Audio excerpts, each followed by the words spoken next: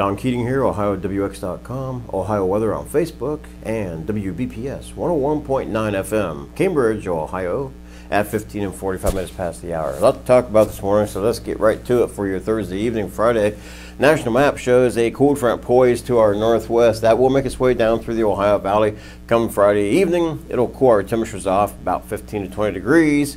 And it will be a little below normal for temperatures for a couple of days, but we will rebound nicely toward the beginning of the work week next week.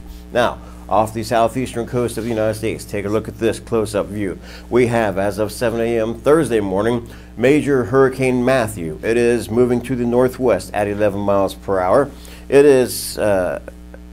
has maximum sustained winds of 120 miles per hour at this point in time. You can see this line here and these numbers 3, 4, 2, 1 representative of forecast strengths at those particular times. And you can see off the coast of Florida, Punta Gorda, at one point in time it is forecast to be a major hurricane at category 4 with maximum sustained winds of between 130 to 135 miles per hour. Of course, hurricane warnings and tropical storm watches and warnings are up along the eastern United States at this point in time. My question is, if you haven't gotten out of here, why? Because this is not a situation to take very lightly. You should continue to monitor that situation throughout the weekend, see how things go. All we can do is hope for the best down there in the southeastern U.S. You notice on that map, landfall is not expected to take place at all. Okay? Doesn't mean it's going to weaken.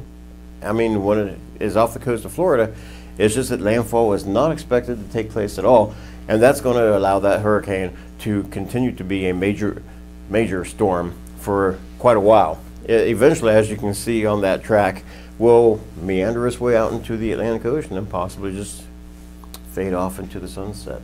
But that can't come soon enough, of course, if you live in that part of the country. Travelers' forecast for the state of Ohio for the day on Friday looks like this.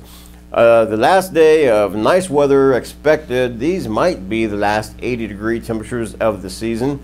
Never say never around here, as you know, but we'll have to wait and see. Beautiful day coming up.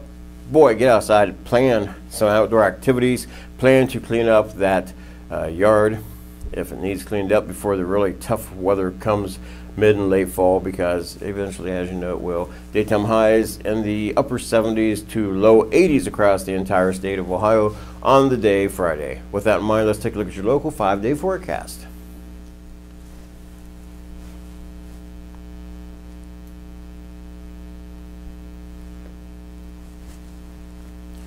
Okay, so it doesn't look too awfully bad once we get rid of that shower activity with the cold front moving through here on what, Friday, Saturday? You know, Saturday mainly is going to be the rain day, and it doesn't look like it's going to be too rainy. So you have yourselves a great weekend. Hope for the best for the southeastern U.S. I wouldn't plan any vacations down there for the next several days, but let's see what happens. All right, take care. We'll see you next time.